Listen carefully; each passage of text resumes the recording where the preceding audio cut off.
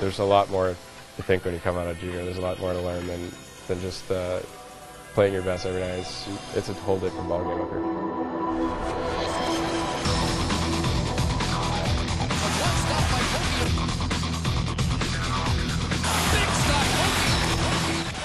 Away from the ice, I'm a pretty mellow guy. I mean, I like a lot of music, play video games, and I mean, like to cook.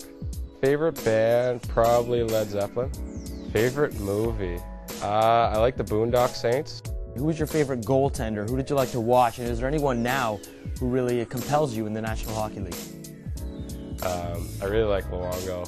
When he played in the World Juniors in Halifax, I mean, he was unbelievable. And I got his Team Canada jersey for a birthday present that year. What about your helmet? What's going on there? So on the back, I've had a couple close friends pass away and former teammates. So the MF7 is Mike Foglin. He's one of the players that played with me in Prince George my rookie year, and he passed away that summer of a heart attack, and I've worn that on the back of my helmet ever since.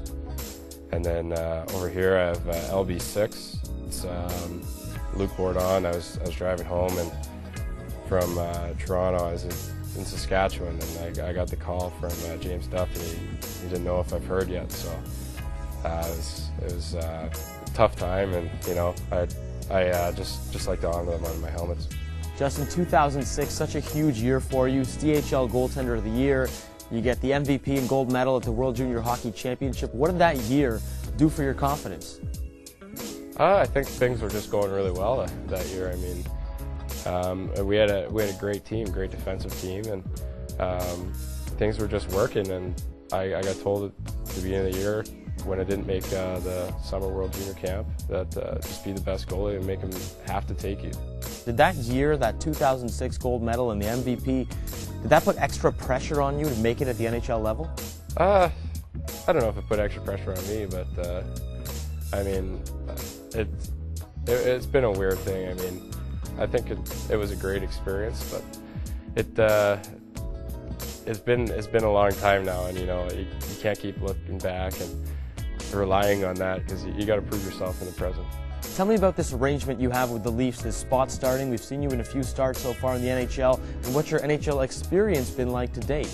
Will's called me one day and told me that there was a rotation set up, and you know, just be ready. And I'm really close contacts with Corey Hirsch, the goalie coach, and you know, he kind of lets me know, but you know, you don't want to get caught up in wondering when you're going to be up.